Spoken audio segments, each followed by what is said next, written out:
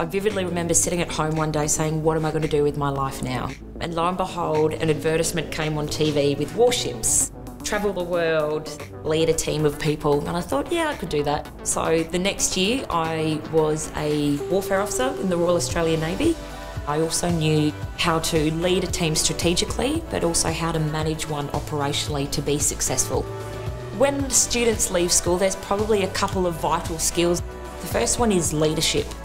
Being able to understand what someone is asking of you and then turn that into an actionable outcome is probably a very big skill that one needs to know.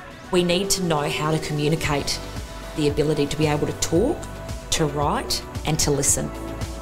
The last one for me is to learn how to be flexible and agile. There's not a day that I wake up, particularly in the industries I work in now, where something new hasn't come out. It's now about understanding what's being provided and how you can make it bigger and better. And to do that, you have to be creative and think outside the box. The technology and the disruption within our world today is actually making the need for creativity and the need to be innovative. If you remain situated in the same place, you become complacent and you're not changing and adapting with the times. Your drive comes from your love of doing something. So instead of trying to attain a job or a role that you think will pay the bill, go for something that you're passionate about. Harness your own voice. Understand that you are an individual and you're an individual within a collective.